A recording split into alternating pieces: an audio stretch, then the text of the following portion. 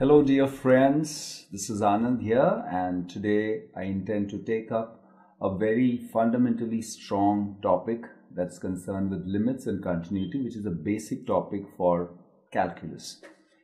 Now, limit and continuity is something which even a layman is very familiar with. These are words which you come across, wherein you say limit yourself to certain number of things, so you don't cross that particular limit. And say, for example, you have for example even words like at least and at most indicate limits. Say, for example, you say you can buy at the most 100 grapes. So at the most you may have 100 grapes. You can consume 100 grapes. So you can have 100.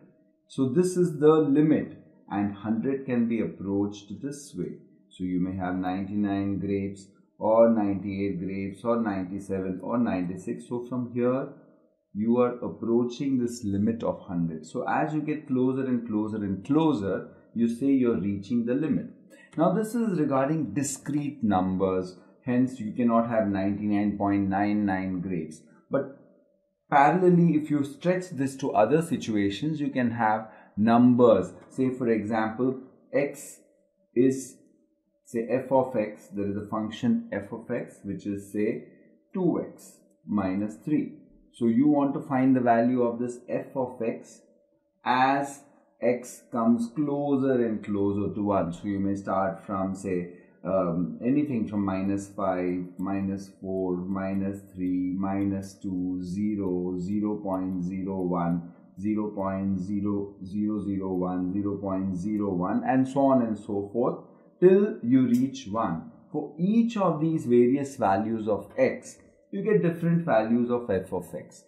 So you will find that as x comes closer and closer to 1, f of x also reaches closer and closer to the value -1. So the maximum limit of this is 2 into 1. That is, f of 1 is equal to 2 into 1 minus 3, that is -1. So as you keep on substituting these various values, you will find that the value of this function comes closer and closer to -1.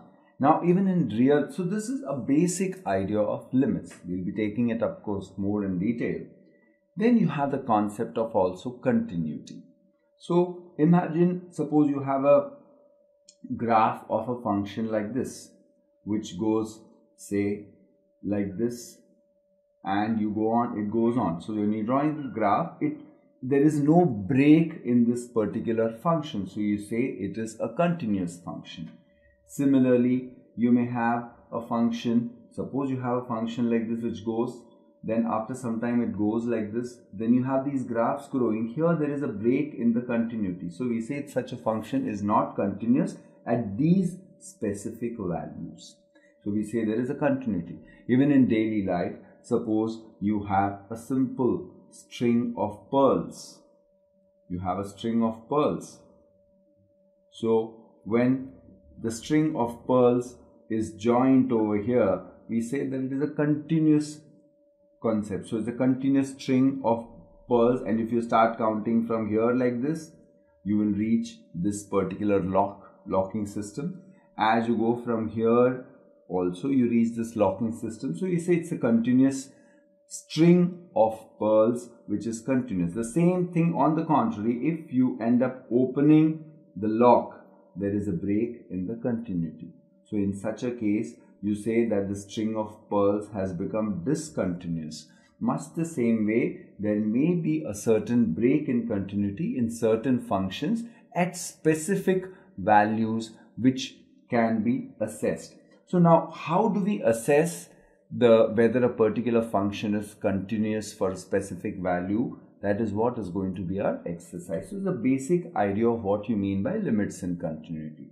Now, as we move further, we'll be taking up more specific topics. So let's go more into detail about understanding limits and continuity. Now, we are going to take up these concepts today. What are limits?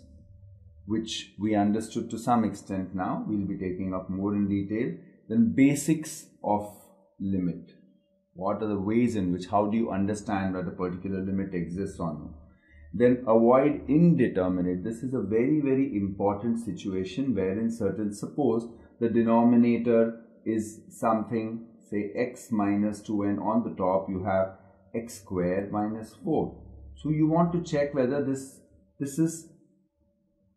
particular thing is indeterminate. So suppose as you take x approaches 2, what will be the value of this function?